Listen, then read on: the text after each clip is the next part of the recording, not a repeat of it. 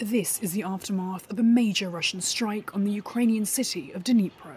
At least 8 people, including 2 children, were killed early on Friday when missiles rained down over the eastern city and the surrounding central Dnipropetrovsk region. In retaliation, Kiev says it shot down a Russian strategic bomber it says took part in the long-range strike. These photographs from Telegram appear to show the wrecked bomber in Russia's southern Stavropol region, hundreds of miles from Ukrainian-controlled territory. This is the first time during the 2-year-long war that Ukraine has downed a bomber within Russia's borders. While the Russian Defense Ministry confirmed the crash, it said it was due to a technical malfunction.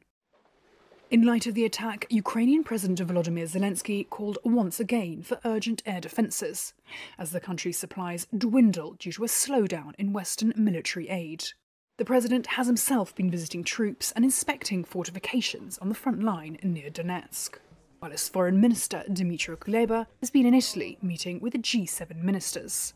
The West has the capacity to be efficient in all crises.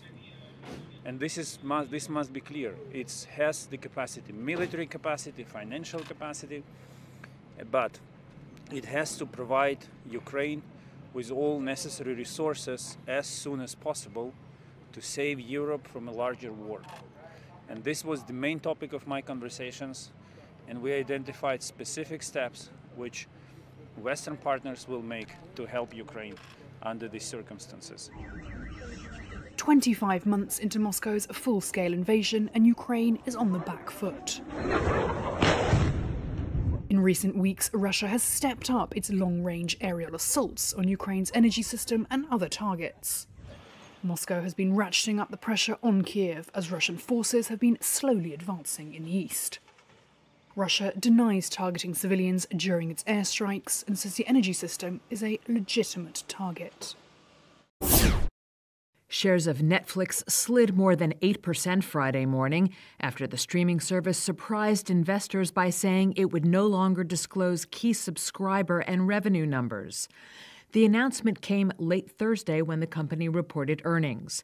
Netflix missed second-quarter revenue forecasts and further spooked Wall Street with its decision to withhold quarterly subscriber additions and average revenue per subscriber beginning in the first quarter of 2025. The streaming pioneer's move to hold back those crucial metrics, which have traditionally helped boost its stock price, feeds into analysts' expectations that subscriber growth is waning amid fierce competition. Netflix did handily beat subscriber expectations for the first quarter, as its cheaper, ad-supported plans helped attract 9.3 million new customers, nearly double the forecast of analysts polled by LSEG.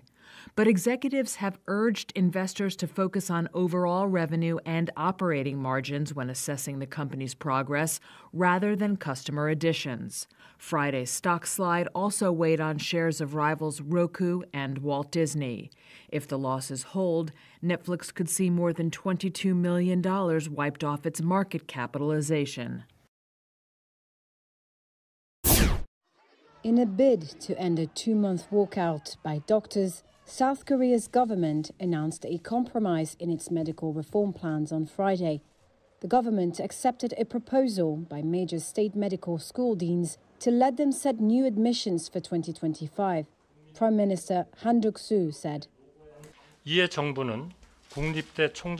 government has made a bold decision. By proactively accepting the state-funded universities' deans' recommendations, we're hoping to create a chance to protect medical students, normalise education and resolve the dispute. It also said that President Yoon Suk-yeol would meet the opposition leader for the first time after 2 years in office. The conciliatory moves followed a crushing election defeat for Yoon's ruling party last week. Yoon's refusal to communicate with parliamentary leaders and the standoff with doctors were key issues in last week's legislative elections. To compromise, Han said he accepted a proposal to scale back the increase in the medical school admissions quota and to give universities flexibility in setting their quotas. This was the first shift from the government's plan to increase new medical student admissions by 2,000 a year from next year. It will eventually add 10,000 more physicians by 2035. Following the government's announcement, the association representing the country's trainee doctors said it had no information to share. However, the protesting physicians have said that the healthcare sector is not short of doctors and that the government's plan falls short of addressing pay and working conditions properly. Yoon's office did not immediately respond to a request for comment on the change in the medical reform plans.